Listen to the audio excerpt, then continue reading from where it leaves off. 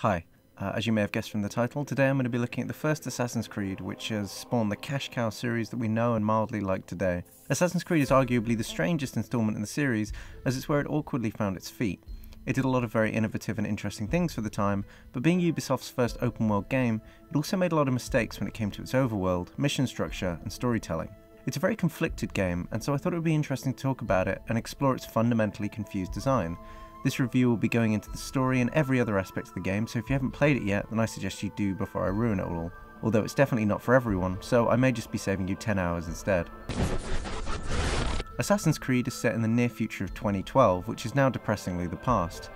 You're introduced to Desmond, a man who has been taken hostage by a mysterious group known as Abstergo. Desmond is important to them because his ancestors were part of a secret organisation known as the Assassins. Unfortunately, all of his ancestors are dead. So, by using a machine called the Animus, Abstergo are able to view the memories of one of Desmond's distant ancestors to discover a secret that he held. The game explains this ability to view the memories of long dead people because the memories of every one of your ancestors is stored within your DNA, for the evolutionary purpose of giving us pre-existing knowledge from birth to aid in our survival, which we would see as the phenomenon of instinct. The ancestor in question is Altair, a master assassin from Syria during the Third Crusade. After a botched mission to recover a coveted artifact, he is punished by being stripped of his master assassin rank and offered redemption in the form of assassinating 9 targets. A majority of the story follows Altair in his journey to assassinate these 9 targets, but another significant portion of the game explores Desmond and his stay in the Abstergo prison. He slowly learns more about his captors and their plans which relate to Altair and the search for the mysterious artifact. This alternating story between the two characters sets up the pacing of the game. The player will wake up as Desmond, and after a short lecture from your captors, he'll climb into the Animus. You then play as Altair. As a low-ranked assassin, Altair will start every mission by heading from the assassin's headquarters at Masyaf to one of the 3 major cities that make up the bulk of the game. These comprise Acre, Damascus, and Jerusalem. For the first time you visit each of these cities, you also have to traverse the Kingdom, which is a huge Hyrule Fields-like area, which is unfortunately just as barren. In terms of the overall game, this is the least significant area in terms of content, but sadly not in size. The Kingdom field holds nothing in it plot-wise or mission-wise, aside from a few optional collectibles. This is also the only area in the game where you're given a horse to ride on, which sets the tone that you should be running through it and not exploring. All the guards in the area will attack on sight if you ride your horse too quickly, which you'll obviously be doing to leave it as soon as possible because it's pointless. Thankfully, you can fast travel to each city once you reach it the first time, but the first few times will just be a tedious slog through empty fields having guards periodically chase you. Once he reaches the city, Altair then has to head to the local Assassin's Bureau, confirms the details of the assassination target, and then heads out to gather information. The player has to climb up viewpoints where they synchronize, which basically just shows up missions on their map. Players then complete a set number of missions, gather information, confirm everything back at the Assassin's Bureau before heading out to do the assassination. Once completed, they head back to the Assassin's Bureau again, confirm the kill, and head back to Masyaf to debrief with Al-Mualim, the head of the Assassins. This process repeats for every one of the 9 assassination targets, with you going to a city, learning information about the target, and then heading out to kill him before returning back to Masyaf. The number of assassinations the player does per session goes from between 1 to 3, but once they've completed all the available missions of that mission strand, they then go back to Desmond, who wakes up from the Animus. He's then sent to bed before starting the whole process again. There is an element of play with Desmond as well. The player eventually finds a pass key to escape his room, which is given by an unknown accomplice, leaving him able to walk around at night. Over the 5 sessions you play as Desmond, in between Altair's sections, you will eventually be able to hack the 2 laptops of the scientists who are guarding you, as well as a 3rd laptop hidden behind a locked door. Desmond's sections are ever much quicker, since the amount you can do per session ranges from 1 thing to 0. If that sounds repetitive, then the truth is that it is. Assassin's Creed sets up the structure from the first mission and it never lets up until the very last hour of the game, where the game finally mixes up the formula with an hour-long sequence of straight-up combat, which falls into a familiar pattern of repetition as well. The problem is particularly troublesome in the Altair sections, where a majority of the playtime is spent repeating the same missions. In this way, the developers show their inexperience in making an open-world game. There's plenty of ways to make an open-world game, but the structure perfected by Rockstar in GTA 3 has been the one to stick. There's a reason for this. It's a great system for open world games because it mixes up your playtime by both offering multiple mission strands at one time, as well as recontextualizing your missions. Basically all missions in open world games are comprised of very basic templates to understandably simplify development time. These can be made up of mission templates such as fetch quests, time trials, or escort missions. One thing open world games like GTA and The Elder Scrolls do very well is that they contextualize these mission templates in order to blur the fact that they are repeating the same actions over and over and over again. This could be anything as simple as a fetch quest, where somebody might tell you to go and find a sword in a cave, or the next time they might tell you to go and find their friend in the cave. They're effectively telling you to do the same thing, but the context of the mission makes it feel very different. The problem with Assassin's Creed is that it bypasses both of these. It separates each assassination target into its own city, with no other assassination targets available within that same city. Because of this, you can't switch quest lines easily. Instead, you have to leave and travel between cities just to switch missions. It also headlines its missions as the templates that they are, without recontextualizing them at all. The missions involved a pickpocket, interrogate, eavesdrop, flag capture, assassinations, shop destruction, escort missions, and flag collection. These missions are titled as their mission template, with the game outwardly telling you that each eavesdrop mission is an eavesdrop mission. Most of these missions also aren't instigated by talking to a character who could contextualize the mission. Eavesdropping, interrogation, and pickpocket missions are all started by just targeting a victim and then carrying out whatever the objective is. It's only the flag captures, shop destruction, assassination missions, and escort missions that are started by talking to other assassins. But they do little to set up the mission other than simply saying what the mission template is. Look how well the game hides the fact that this is a flag collection mission, for instance. Safety and peace. You want information about the city, I suppose? Right now, I don't have time. I must find some flags which have been stolen from our cache in the rich district of Damascus. I could help you. I have been eavesdropping and I have learned much. However, I have erred. I had some Masyaf flags to deliver to the bureau leader, but I lost them when attacked by thugs. Could you find them for me? Flag missions are a particular problem. The game never pretends that the object to be picked up is anything but flags. It's always flags. They could very easily change it to something being like, oh, pick up 20 notes, or pick up a letter, or pick up a package to help me complete this assassination, but instead, they always just tell you it's just flags. You're always picking up flags. Speaking of flags, there's also 400 additional flags to find, spread across all the cities of the game, as well as the huge hub world that is the Kingdom Fields. These are optional, but I wouldn't recommend anyone look for them. They're hidden in every nook and cranny of these huge worlds and are not worth anyone's time. They also don't unlock anything, which is especially cruel given the time investment to get them. They mislead you into thinking they have something interesting to hide and then give you nothing for your investment. The game had another chance with its optional content to mix up the game, but instead just gives you a completely arbitrary task that eventually leads to nothing. I may sound bitter about this, and that's because many years ago I was one of the many idiots who was more of a collectophile then than I am now. I've now learned after the several tens of hours I put in finding all those flags. So the game's first issue is that it's extremely repetitive, even in its limited optional content. But the mission types that are in the game are also an issue, since they don't suit the way the game is designed to play. Firstly, we'll look at the controls and how the gameplay of Assassin's Creed works, and then come back to this and see that what you do within the game and what you can do within the game are completely at odds. I think one of Assassin's Creed's biggest achievements is in its control scheme. The game's control scheme is known as the puppet system, and is an extremely elegant way to lay out all the controls. The puppet system works as such: the top face button controls the head, the left face button controls the left hand, the right face button controls the right hand, and amazingly the bottom face button controls the legs. The game establishes that assassins hold weapons in their left hand and use their right hand for all other interactions. Assassins use their heads to spot targets in a system known as eagle vision, and clearly they use their legs to move around. This information and all the available options are always displayed in the top right hand corner of the screen to make sure players are never confused, but once the player is made aware of what interactions they're able to actually do in the game, you'll often find that you're looking up there less and less and work out everything based on the context. If you need to do something that isn't killing, use your unarmed hand. Need to kill, use the armed hand. It all follows on very well. The game recycles these face buttons across two social profiles. One is known as low profile and the other is known as high profile. Profiles are switched between by holding the bumper button, and profiles simply make the action buttons either perform low profile, i.e. socially acceptable actions, or high profile, i.e. not socially acceptable actions. When the bumper isn't held, then you'll perform low profile actions. These will be pushing people softly out the way with your right hand, blending in by walking slowly with your legs, and going into eagle vision with your head when standing still. When you're in high profile mode, you'll perform faster and less acceptable actions when you're hitting the face buttons. These include shoving people out the way to avoid tripping with your right hand, and going into a free run or jumping with your legs button. You can't go into eagle vision when moving, so your head isn't an option during high profile.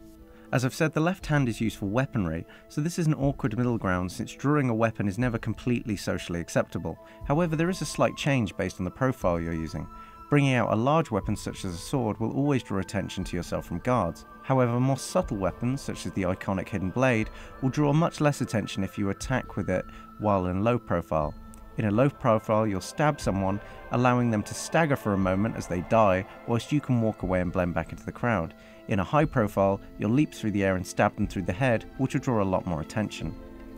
Overall, this gives Altair a pretty wide variety of abilities he can do, all laid out in an intuitive fashion. The player can easily go from free running to stealth with just the release of a button. This gives the player a moveset which is extremely action orientated and very versatile.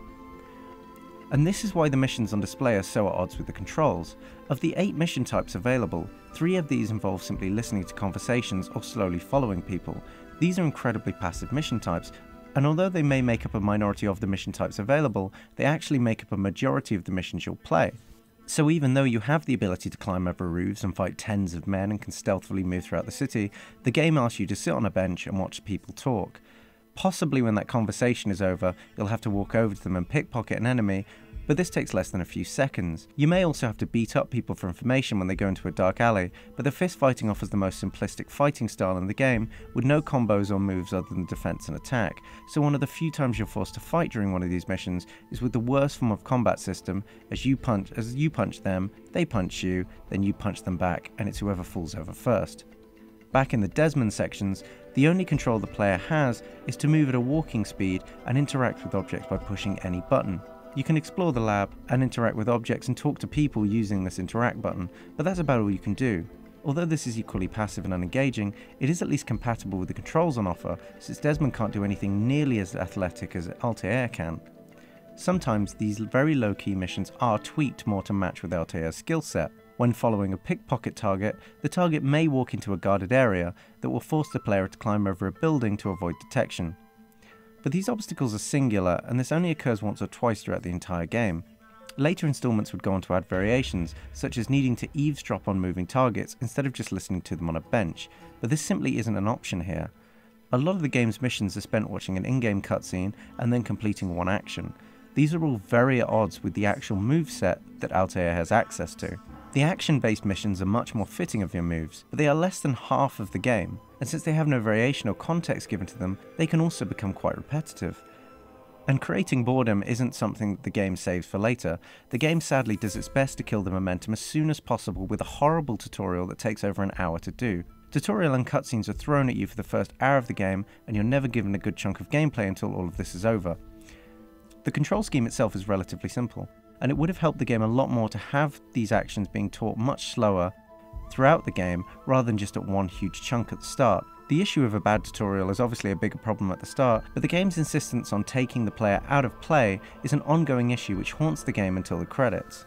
Primarily, a lot of the problems with the game is that the gameplay is always in service of the story. There's nothing wrong with story-heavy games, but I always find watching cutscenes is much easier when the gameplay has been designed to facilitate cutscenes as a reward. Having simple gameplay has always made me much more comfortable watching a story play out, as I know the alternative is equally as simple. Point-and-click adventure games like The Walking Dead have always made me much happy to watch cutscenes, since the actual point of play is to unlock more story. There's nothing actually in and of itself satisfying about clicking on objects, it's the little droplets of story that are offered after it. But Assassin's Creed's gameplay isn't simplistic. The game is in and of itself fun to play. And when the game has allowed you to free run through a city, plan out an attack, assassinate people, and get involved in a hectic chase, it will then sit you down for several minutes to listen to some very poor dialogue, and the juxtaposition is made much more obvious because of it. And the problem is Assassin's Creed's story never leaves you alone. Every single mission is in the service of finding out information. Why am I racing to meet the informant? Information.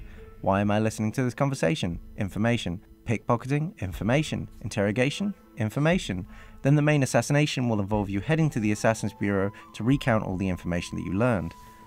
When you finally head to your assassination target, you always have to watch them give a speech, you then kill them and have an extended chat with them, then you run back to the Assassin's Bureau and have another conversation, then you head back to Masyaf to talk to Al-Mualim, then you head back into the city to once again chat to the Assassin's Bureau. There's a lot of information exchange in this game and it gets pretty old after a while.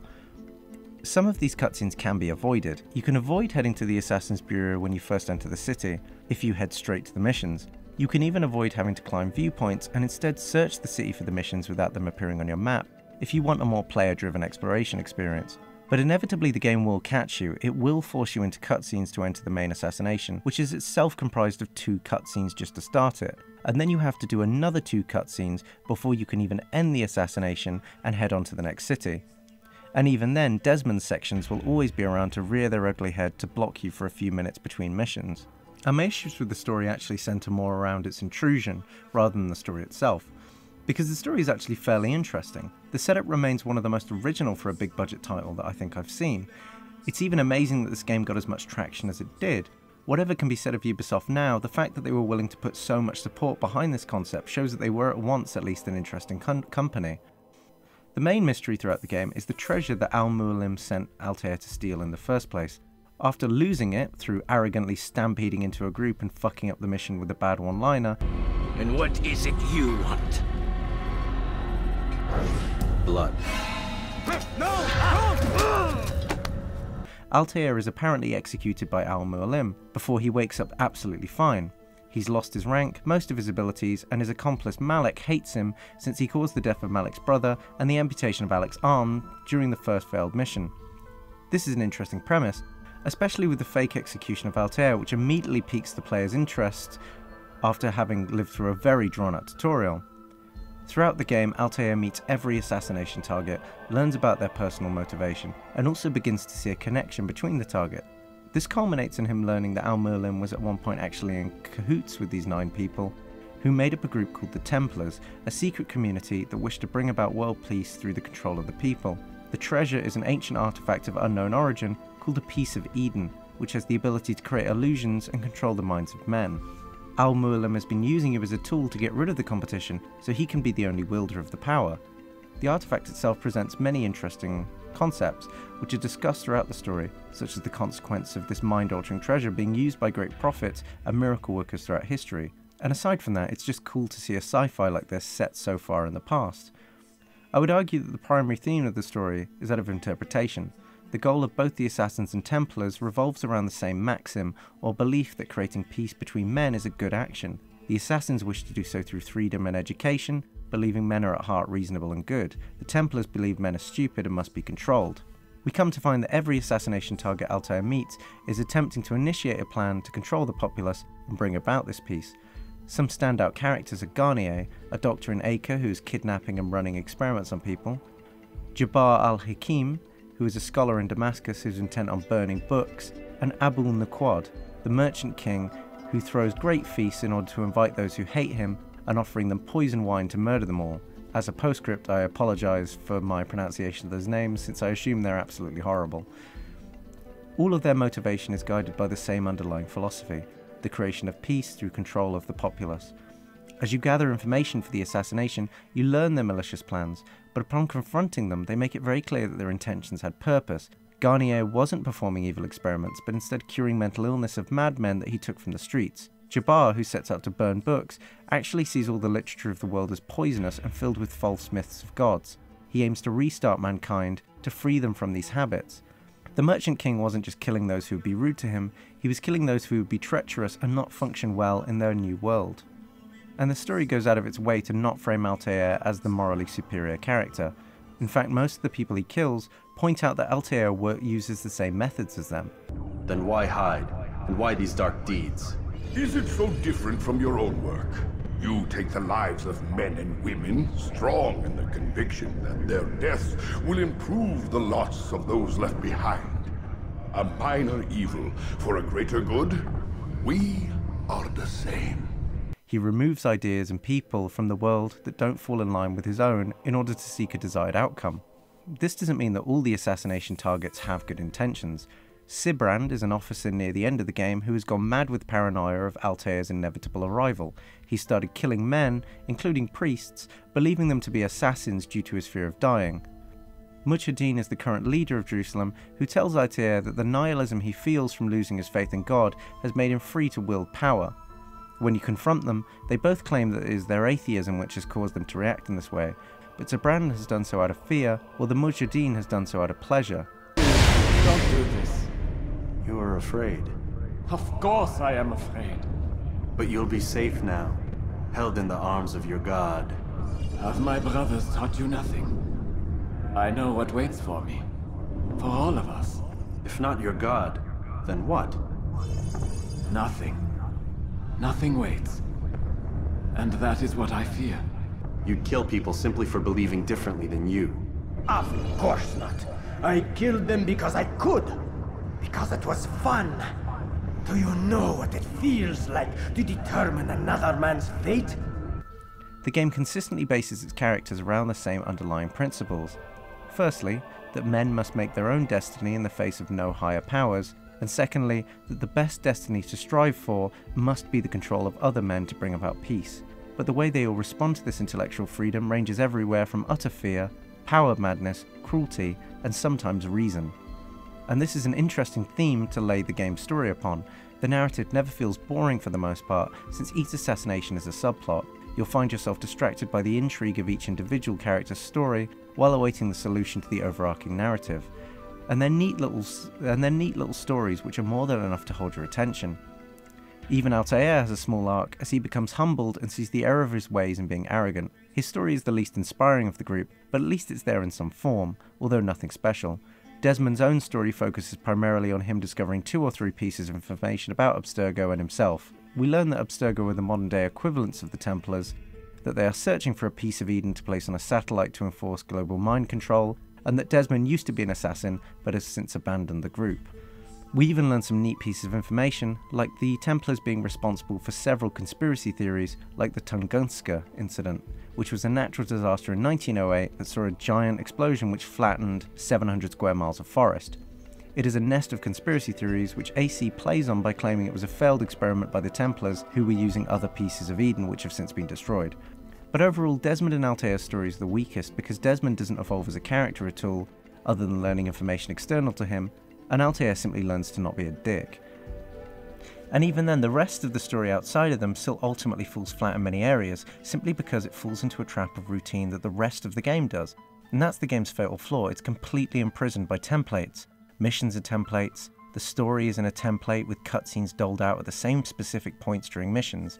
The investigations are templates, like how you carry out the same pattern from getting from Masyaf to the final assassination. You do the same thing every time. You go to a city, complete a set number of missions, and then you go and kill the final guy. And after the first few assassination targets, it becomes obvious that the target will have a positive spin on their apparently evil actions. Some characters still stand out due to sheer charisma and interesting ideas, but since you know the twist is coming, it kills any sense of surprise. You know a cutscene is coming, and although the subject of the cutscene will be obvious, like going into the Assassin's Bureau, you know you're going to talk about the target, or killing a Templar, you know they're going to confess to you, you still have to watch the characters discuss the matter. And a lot of the time it feels like these cutscenes are just here, just because they have been before, with the characters going through the motions just for the sake of it. Having the cutscenes be skippable or simply not having them in the game would have been great, but you're forced to watch every one, with a majority of them having pretty tedious by-the-numbers dialogue. I can only imagine this was to make the development a lot easier, as they could map out the game simply from the beginning by having a set template of how each assassination should go, and I'm sure this was great as a design doc to take the pressure of making a new IP, but as a method of creating drama and fun in the game, it's a terrible way to make it. Although you're forced to watch cutscenes for arguably about a third of your playtime, unless you've decided that you hate yourself so much that you want to go and collect all the flags, the cutscenes are surprisingly light when it comes to being cinematic. The game's cutscenes never actually change camera angle during the cutscene, instead allowing you to do it yourself. During these in-game cutscenes you can select several shots such as far away, close up and mid, and none of which are particularly amazing to look at. During cutscenes the game introduces a glitch system, where you can press a button whenever glitches appear to have the camera focus on an important item within the cutscene. And during these moments the camera will be well framed on the important subject in the scene, just as any good shot should be. I'm not entirely sure why the game's cinematics are done this way, since the system would be harder to implement than actually just having well-framed cutscenes. It makes me think that this was a method to keep players engaged during cutscenes, but the obvious problem with this is that if developers were worried players would get bored, then they should have just made them skippable or not had them at all. A lot of the times these cutscenes happen when there should be no reason for a loading screen, and even then the loading screens aren't excessive, so it doesn't feel like the cutscenes are hiding loading screens, it just feels that they're just made purposefully unskippable. And if you choose not to use these glitches, then you're rewarded with an annoying visual and noise which completely distracts you from anything happening on screen. 9 men he sent you to kill, yes? This is especially bad during the kill conversations after Altair has killed his target. There's obviously a lot of problems with these cutscenes given that these two are having a pretty friendly chat while being surrounded by guards. But since they're the best cutscenes in the game as they culminate each antagonist's arc, I like them being there rather than not being there because otherwise I'd just be watching a lot more other boring cutscenes. When you click the glitch in these cutscenes, the scene will change to the target wandering around, monologuing to Altair, and this is completely at odds with them bleeding out on the floor, so I found it really distracting. So when I decided to not activate the glitches, I was rewarded for this by an annoying glitch which completely kills any emotion that these scenes manage to muster up. The issue with overlong cutscenes and unsatisfying gameplay is centered on the fact that the type of game Assassin's Creed tries to be and the game that is executed are completely at odds. It sets itself up to be an investigation game where you gather information to execute the perfect plan. The idea is that you gather information about guard positions, find ways to enter the complexes that the targets hide in, and then use social stealth to cloak yourself. It's very similar to Hitman in that regard, using exploration and social stealth as its fundamental mechanic. But this isn't what you get. The information you gather is about ways to enter the complex, which range from anything from secret passages to befriending scholars to blend in with, who can then access restricted areas. Since these are the only two forms of entry into restricted areas, information collecting is effectively pointless a lot of the time, since you can only learn to either climb over something or blend in with a group of scholars. The game gives you a lot of maps and documents to plan an attack, but it ultimately comes up as nothing, and the game just simply isn't complex enough to have any reason to strategize. And this is made much worse by the fact that the game railroads you into a cutscene after you get near the target, so your tactics are limited anyway, since you'll always be funneled into an event that you can't plan around.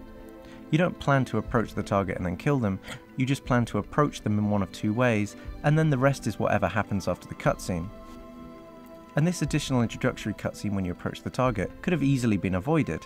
It's really the consequence of you learning very little about your target during information gathering. Usually you learn what they're up to and how to get to them, but you learn nothing of the underlying motives which you could use to deduce what they're up to. It means that when you finally meet them, they have to confess everything to you about what their true intentions were, or else you simply wouldn't know anything about them or find them interesting. The game's focus on story is the very reason that the game has to funnel you into an introductory cutscene with them. If the game was confident you already understood the character, it could let you sneak into their complex and then assassinate them in one go, confident in the fact that you had already read between the lines of what was going on with them narratively. But the devs can't guarantee this, so they're forced to split the final assassination up into small blocks, killing any strategy. Confusingly, the game even has a system in place to give you information about people while playing the game itself, due to it being an information gathering game. But it saves all the narrative for forced cutscenes. The game would be much more engaging if you were able to discover the story and plot during play, which I would argue would be the key reason for making this story as a game in the first place. Even worse than this, the game stomps all over your information gathering attempts by having Altair announce information at his pre-assassination meeting that you haven't even gathered, making your information gathering feel pretty limp anyway. Abu Naqud is corrupt to the core and despised by his own citizens as a result. It appears he's been stealing money meant for the people of Damas and spending it on himself.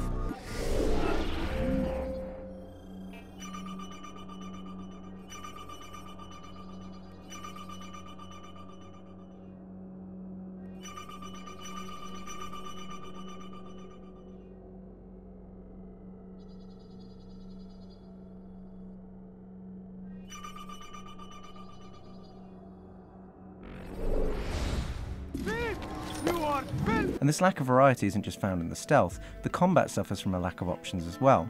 The game itself actually has an alright combat system. You have 4 weapons in the game in total. You have your hidden blade, which can only kill unsuspecting targets or else they block the attack. You also have fists, which are used for interrogation missions as they have no ability to defend or parry attacks, and so you'll get cut down by enemies with swords. In terms of actually full-on combat weapons, you have knives and a sword, with knives having the additional benefit of being throwable across a distance, acting as a light ranged attack. The player is given a block, a parry move, a grab move, the ability to throw enemies, a dodge, and a defense breaker. All of these combat moves work within the context of the puppet control scheme very well, with grab being tied to the unarmed hand and dodge being tied to the legs. All the combat moves combine legs, unarmed, and arm hands that use the buttons and parts of the body that you would expect, meaning that it's easy to remember how to do mildly complex actions, even after not using them for a long time, and you will go a long time without requiring these moves. And the problem behind this isn't the combat itself, but it's actually the enemy types. There's only 3 types of enemy in the game. There's a light armoured enemy, mid armour, and a heavy. The only thing that changes are their attack speed, competency and blocking, and their health.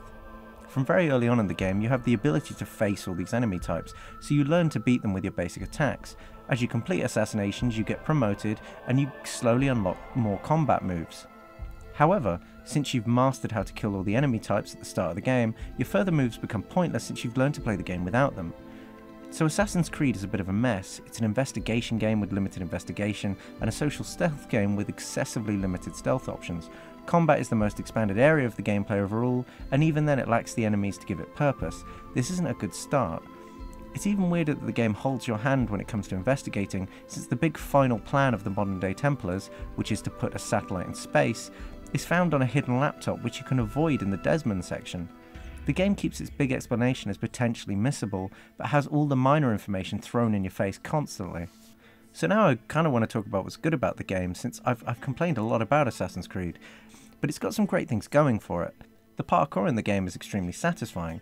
It's basic, being mostly automatic, with the player controlling only the direction and speed of Altair. You can unlock a grab move which allows you to grab ledges while falling, which greatly opens up where you can free run to by preventing you from falling onto the street and having to slowly make your way back up to the rooftops. A majority of the skill from the parkour is finding good routes around the city, which makes it mildly strategic, but I wouldn't want to give it that much credit, but it's certainly not a reflex test. It would have been more interesting to have had more of the unlocks be about the free running rather than the combat, since the free running would have benefited a lot more from being complex. However, in its basic form it's fun, and the cities themselves are well designed to facilitate free running. Climbing is also very intuitive, since you can climb at any point of a structure that juts out further than 2 inches. Instead of awkwardly highlighting climbing points like having white areas, such as how Tomb Raider does it, Assassin's Creed was revolutionary by having naturalistic climbing surfaces built into the architecture of the level. It's a feat that no other franchise has managed to match since, to my knowledge. The cities themselves outside of gameplay have a great atmosphere as well.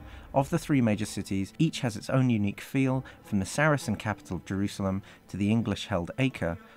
They all have a different colour palette, different architecture, and great sound design that perfectly captures a sense of time and place.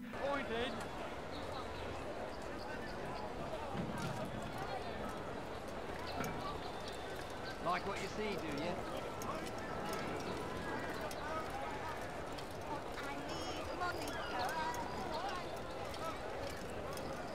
Walking around the cities is enjoyable in and of itself. There are market sellers selling their goods, impressive crowds that respond well to your actions, and annoying beggars to punch. Corn.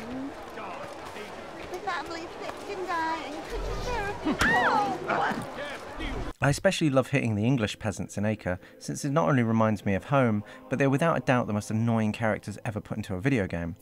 There's even street preachers who talk about the ongoing crusades. Since you visit both English and Saracen cities, you get to see both sides of the war, which carries across the idea of an ongoing, larger conflict. South comes the English king and his infidel army. They leave horrors in their wake. Salah-ad-Din rides to meet him. Now they retreat to the south, begging Saladin to save them. But he will not succeed, for none can withstand the might of King Richard's army. He is graced by God. These preachers also preach that they are the chosen ones of God and he will lead them to victory, which further pushes the theme of differing philosophies based on a single maxim. It's not deep, but it's one of the few ways that Assassin's Creed uses the medium of games to push a theme. And I have been quite harsh on the missions, but a lot of them can actually be fun. The ones that involve time trials and assassinations are always enjoyable due to their rarity, and the first time through at least, the story was gripping enough to pull me through. But was Assassin's Creed a success? Well, maybe. It had an interesting plot, but sadly a plot that doesn't take advantage of the strengths of being in the game's medium. It had great gameplay ideas, but they weren't complex enough to support the game that it wanted to be. The story tries its hardest to rip you out of the game as much as possible, and worst of all, everything feels like it's built to a template, which makes the whole experience feel very repetitive. But importantly, it does have one thing that most games will never achieve, and that's atmosphere. It really captures a sense of place and time that I've never seen before in a game and haven't seen since, aside from in the Assassin's Creed sequels. It's original, brave, and the parkour in particular can be very enjoyable when you're left alone to actually use it. This is all topped off with a story that I certainly hadn't seen before. If you wanted a new experience back in the day, then Assassin's Creed was certainly offering that, but there was still a lot of valid issues to dislike, so in a way it was the new experience equivalent of getting dysentery, certainly new but not very pleasant. I hold Assassin's Creed dearly because it gave me something I've never seen before, but in terms of overall design, it's pretty indefensible.